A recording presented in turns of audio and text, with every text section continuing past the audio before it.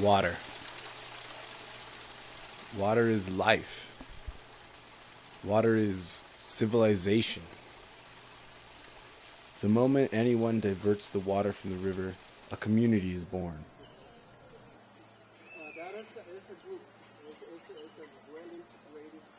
An Acequia takes life.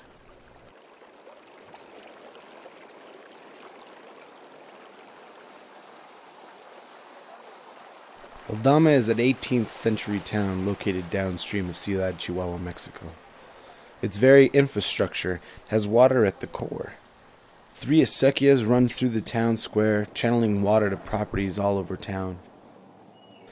This small oasis can only be sustained by the continual flow of the acequia waters. Aldama literally symbolizes the power and importance of the water. Aldama was a blank slate, nothing more than desert, until the settlers harnessed the acequia water from the Rio Conchos. Every ditch was dug by hand. Every tree was planted on their hands and knees. And now, each acequia is connected to its own alameda, or cottonwood orchard. The cottonwoods provide much needed shade from the desert sun, which prevents the water from evaporating.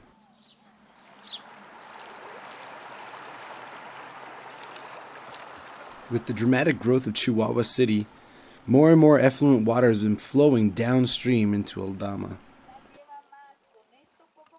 In recent years, the township has begun to pump water from the underground aquifers to fill the acequias with pure water. In doing this, the people can guarantee that their land will not be polluted from the big city's effluents. These pumps also aid the town in times of drought. Aldama has taken a stand to preserve the traditions that the town was founded upon. Pero va a haber la basura. Ni modo, es la realidad. Esther Hermosillo is an educator and activist. She has made her purpose in life to remind everyone of Aldama's original vision. She works hard to remind others of the value of this sustainable utopia. She aims to preserve their ancestors' vision of life by the waterside, where everyone has equal access to clean, pure, life-giving water.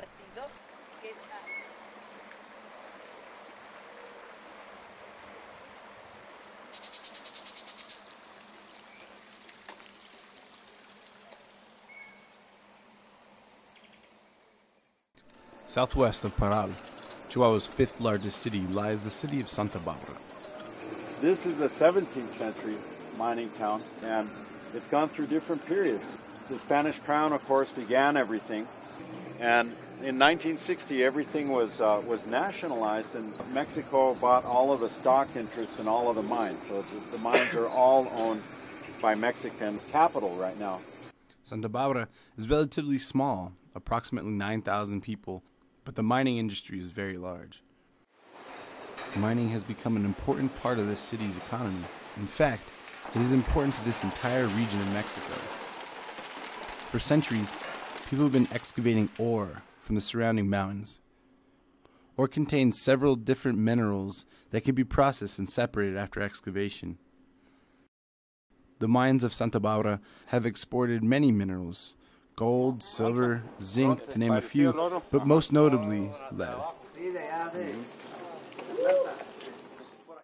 Mario Macias is a private miner who has lived in Santa Barbara his whole life. Having grown up in the city, Mario knows where to find the minerals. He knows where to find the ore.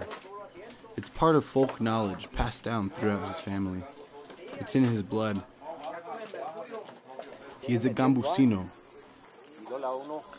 A Gambusino can be seen as the evolution of a placero, or a placer miner.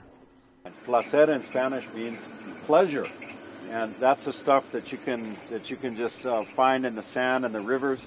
There was placer mining here. This began with placer mining, with placeres, what they call placeres, in the river here. People would just come and look at the sand and just pick out the gold and the silver, and then you start with that and you kind of follow it up. You follow it up to see where the vetas are, where the veins are, and that's where you begin your mining.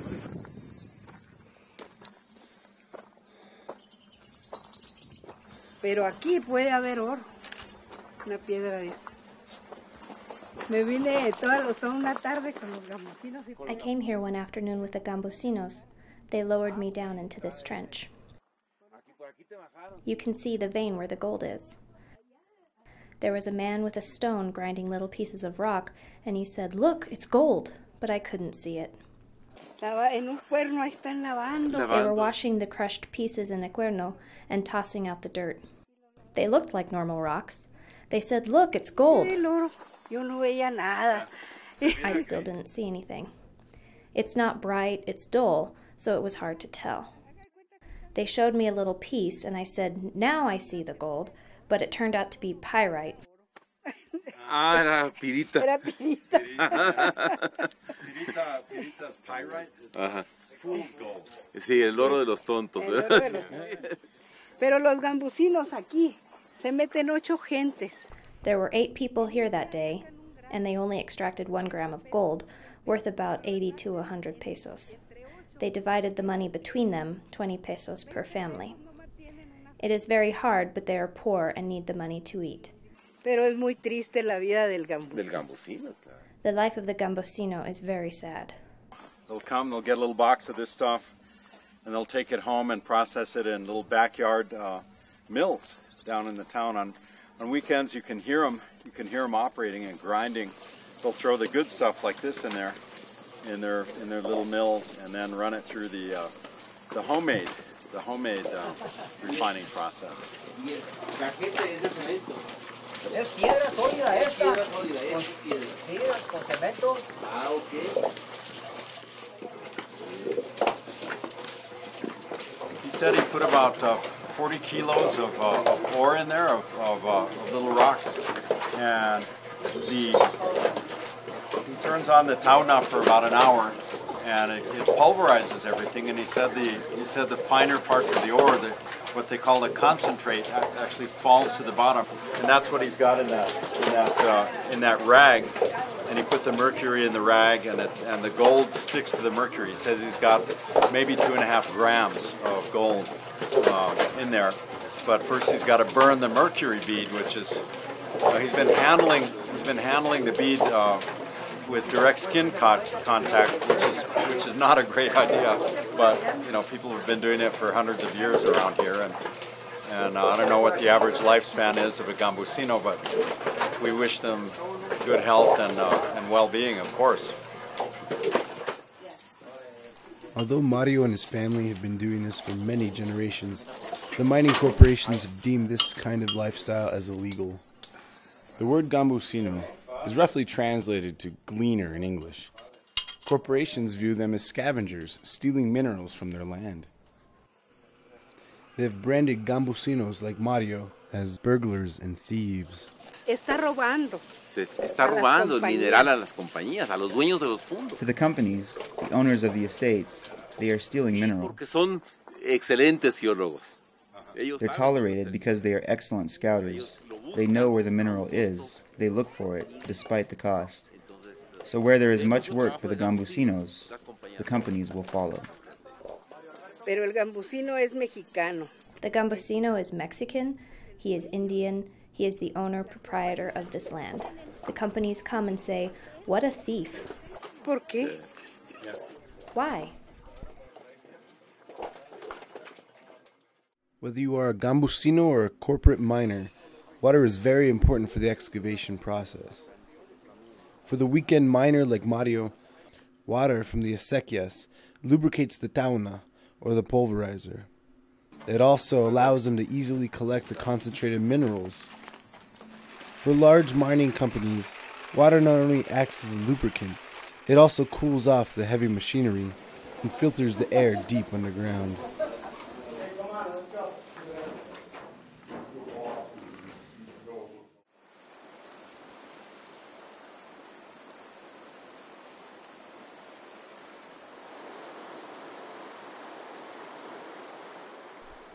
Excess water from the mines is pumped back into the river. It flows slowly into the valley to the north. Much of this water contains mercury, lead, and other impurities left over from the mines.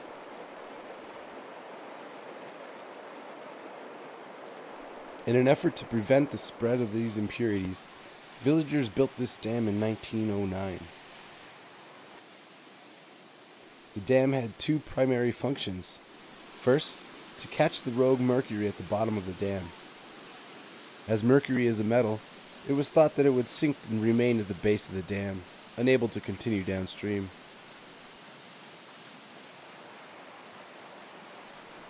Its second function was to regulate the water flow to the acequias that feed the farms downstream.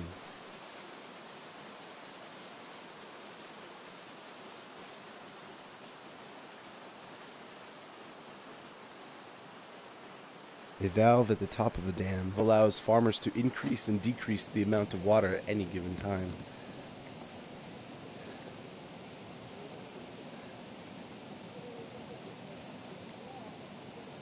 Nature, it seems, has developed a third function for this dam. Every summer, thousands of carp migrate to this reservoir to mate.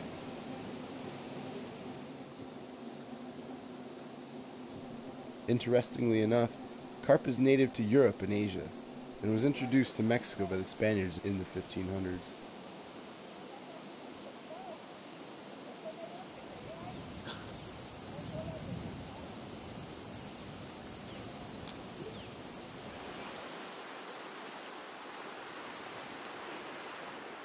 Water flows away from the dam. Now channeled by the acequias, it is directed where man wants it to go. As we follow the acequia, the land surrounding the water becomes more and more lush. Vegetation grows thick all around the ditch. The acequia water brings life to this arid climate. It brings life to where there was nothing more than just dirt. It brings life. It is life. Water and the acequias give birth to new possibilities. Approximately 12 miles from Parral lies the village of Telemontes. It is here that a local man and his family have done the impossible. They have created a self-sustainable tilapia farm in the middle of the arid desert. Tilapia is yet another fish brought to Mexico by outside settlers. It is a freshwater fish that can only survive in warm climates and is usually found in tropical locations such as Costa Rica. Victor Hernandez Jimenez diverts water from his acequia to fill his ponds where he farms tilapia and azul toro.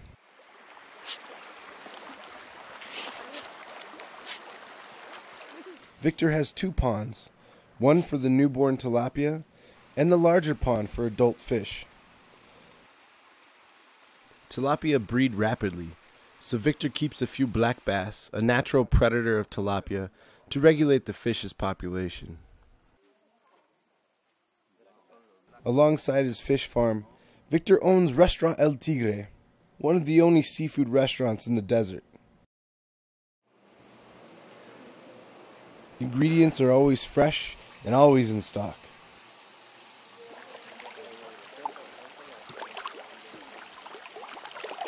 Victor has taken the culture and tradition of acequia life and applied it in a totally new direction.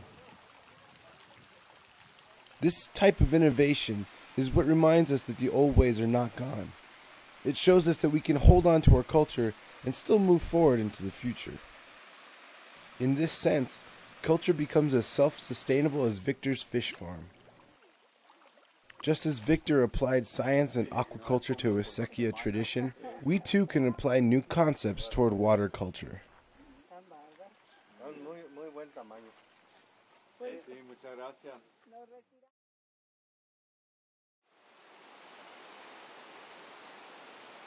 The idea of water culture and acequia tradition has so far been applied to the mining industry and aquaculture.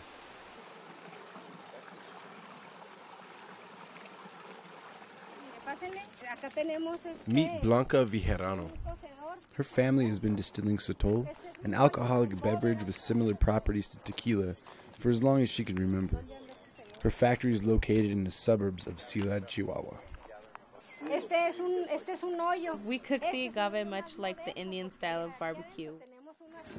In a hole like this, you cover it with rocks, and then you put on a lot of fire in there, and when it's very hot, then you place the meat or the heads of the agave, and then you cover it, and then you leave it there, and so the heat is irradiated, and it's a very slow cooking.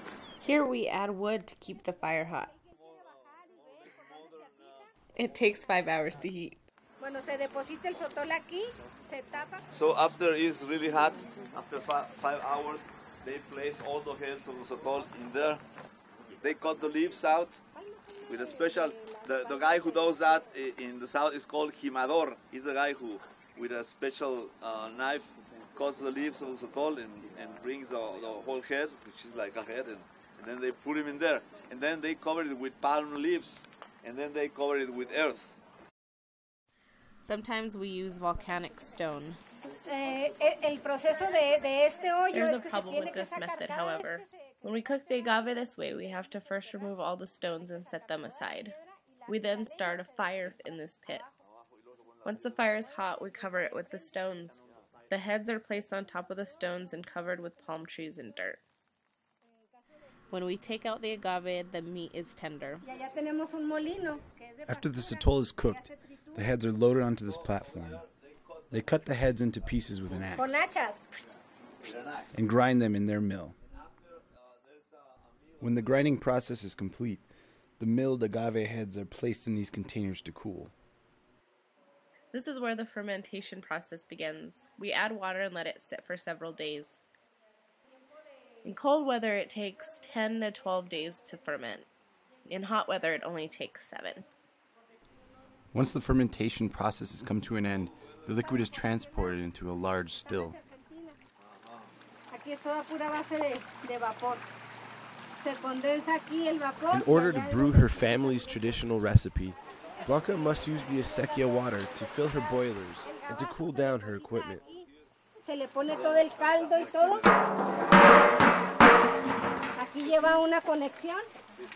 These giant boilers are heated by a large fire we build underneath them. The first distilling process is complete. To show us what happens next, Blanca takes us back to the sipping room.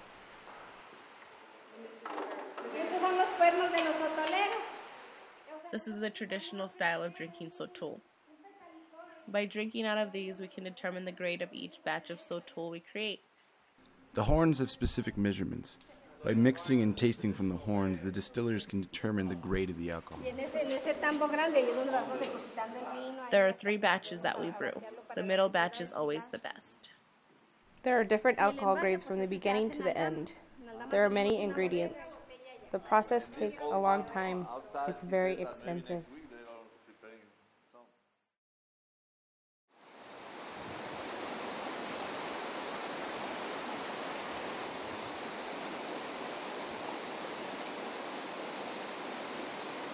Water plays a miraculous part in the lives of the people living in Chihuahua. It contributes to the economy of a country by making the mining industry possible. It provides nourishment to the plant life and livestock. It allows us to celebrate with traditional beverages. It even creates an environment to sustain a fish farm. Water means so much to the people of the desert. Every year on June 24th, locals celebrate El Día de San Juan Bautista, or St. John the Baptist.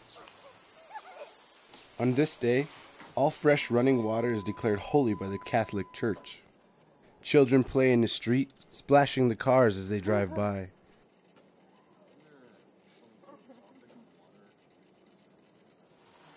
Adults wash their cars and bless them in the river water.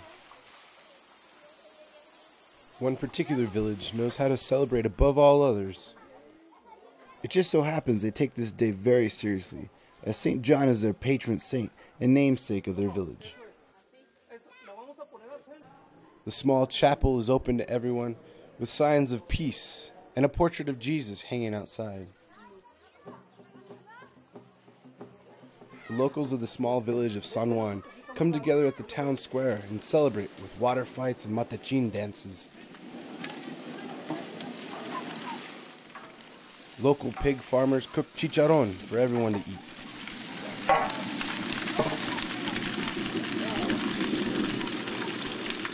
watermelon farmer shares his crop with the locals.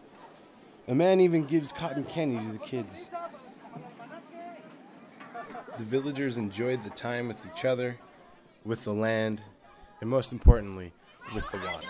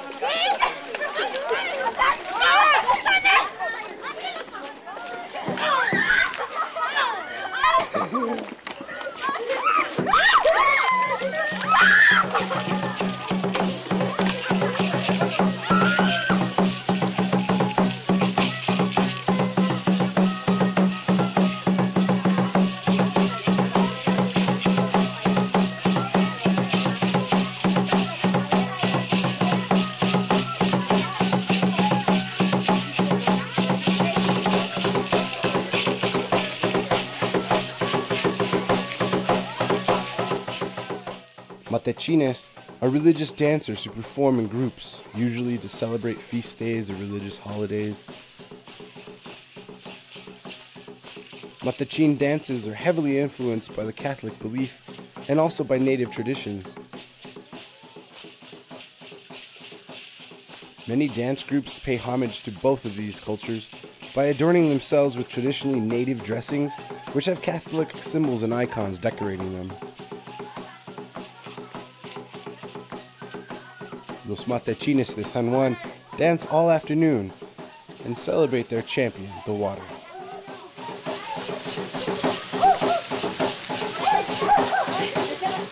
The beauty of this holiday is that the people celebrate water. While they do acknowledge the importance of St. John the Baptist, they celebrate what water symbolizes: purity, rebirth, and life.